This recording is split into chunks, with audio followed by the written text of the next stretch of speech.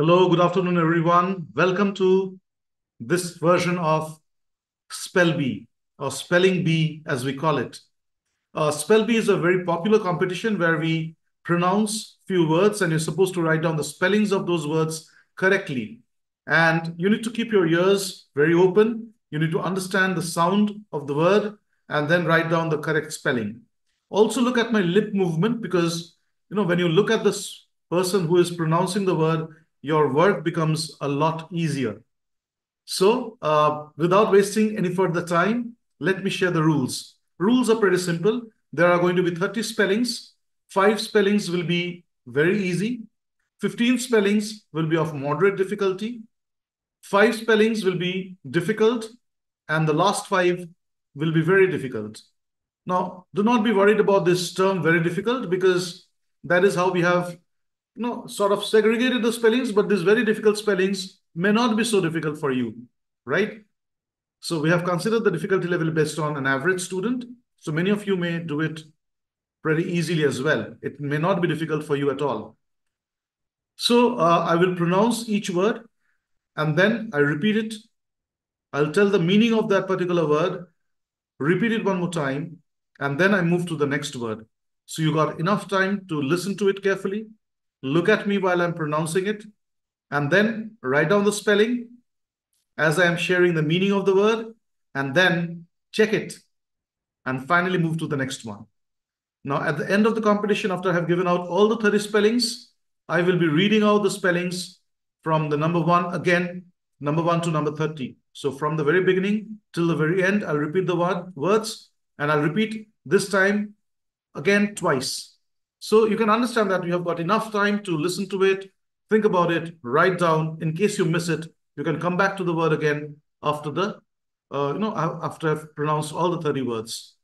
So without delaying any further, let me start with this version of Spell Bee for grades 6, 7, and 8. Now, we have categorized the grades based on the National Education Policy, and this is for the middle school, right? 6, 7, and 8 comes as the middle stage. Let's begin. 3, 2, 1, start. Number 1, bread. Bread. Bread is a food made of flour, water, and yeast. Bread. Number 2, chair. Chair is a seat with a back for one person. It may have arms or may not have arms. Chair. Number 3, dance. Dance. Move rhythmically to music is called dance. We all love dancing, right? Number 4, earth. Earth. Earth is the planet we live on. Earth. Number 5, fruit. Fruit. Fruit is a sweet product of a tree or plant, but some fruits are sour or bitter as well. Fruit. We all love eating fruits, don't we? Now we approach to the moderate difficulty level spellings. Be a little alert and listen to the word carefully. So number 6, glacier. Glacier. Glacier is a large mass of moving ice. Glacier is a large mass of moving ice. Number 7, horizon. Horizon. Horizon is the line where the Earth's surface and the sky appear to meet. It doesn't actually meet, but if you look far away, the last point that you can see, you will see the land and the sky seems to meet. That is called the horizon. Horizon. Next, imaginary. Imaginary, it exists only in the mind, not in reality, right? So you imagine a few things. Imaginary. Imagine things that are not real. Next, journey. Journey. Journey is traveling from one place to another. So, journey. Next, kaleidoscope. Kaleidoscope. Kaleidoscope is a tube with mirrors that reflect colorful patterns. It's a kaleidoscope. We can look inside a kaleidoscope and different patterns are visible. Kaleidoscope, latitude. Latitude is the distance north or south of the equator. Latitude. Next, majestic. Majestic, having or showing impressive beauty. Majestic, king-like. Majestic. Next, nebula. Nebula. Nebula is a cloud of gas and dust in space. So a cloud of gas and dust in space is called a nebula. Next, oxygen. Oxygen. Oxygen is a gas essential for breathing. We are all alive because we breathe in oxygen. Next, phoenix. Phoenix. Phoenix is a mythical bird that is reborn from its ashes. So a mythical bird reborn from its ashes is called the phoenix. Quarantine. Quarantine is a period of isolation to prevent disease spread. So during the lockdown, many people were put in quarantine. Quarantine is a time when you're not allowed to mix with other people so that the disease does not spread. Next, rainbow. Rainbow is an arc of colors visible in the sky, especially after rainfall, right? So rainbow. Next, symphony. Symphony. Symphony is a lengthy piece of music for an orchestra. Symphony is a lengthy piece of music for an orchestra. It's symphony. Tsunami. Tsunami. Tsunami is a large sea wave caused by an underwater earthquake. Tsunami. Tsunami. Number 20, universe. Universe. All existing matter and space as whole is called universe. Now we come to the difficult spellings. 5 spellings are going to be difficult level. And I'm pretty sure you're not going to find this too difficult. So number 21, vaccine. Vaccine, a substance that stimulates the immune system. For example, during the COVID, we all took the COVID vaccine, right? Vaccine. Next, wildlife. Wildlife. Animals and plants living in their natural habitat is called wildlife. Xenophobia. Xenophobia is a dislike or fear of people from other countries. Xenophobia is also, you can say, fear of people.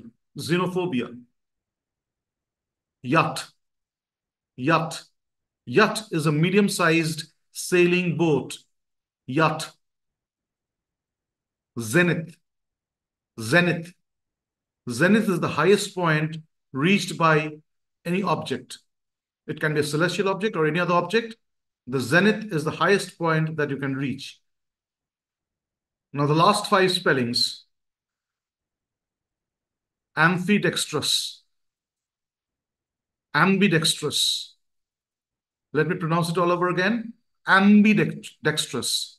Ambidextrous. Able to use both the hands equally well is called ambidextrous. Next, camaraderie.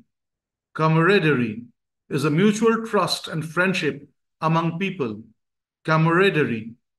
Mutual trust and friendship among people. Next, ebullient. Ebullient. A cheerful and full of energy state is called ebullient. Facetious. Facetious.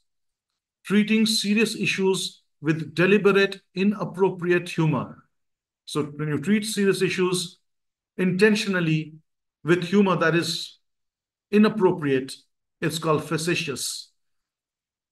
And the last word, grandiloquent. Grandiloquent. It's pompous or extravagant in language or style. When you are extravagant in your language, when you're using bombarding words, or very different, no, glamorous or pompous words, I would say. Grandiloquent. So let's revise and see, if you have missed any spelling. So the first one, bread, bread, chair, chair, dance, dance, earth, earth, fruit, fruit, glacier, glacier, horizon, horizon, imaginary, imaginary, journey, journey,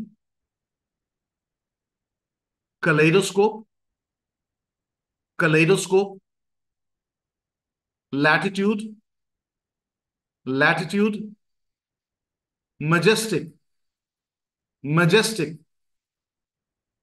nebula, nebula, oxygen, oxygen, phoenix, phoenix, quarantine, quarantine, rainbow, rainbow, symphony, symphony, tsunami, tsunami, universe, universe, vaccine, vaccine, wildlife, wildlife, you write it together as a single word, wildlife, xenophobia, xenophobia, the fear of people, xenophobia, yacht, yacht, zenith, zenith, and the last five, ambidextrous,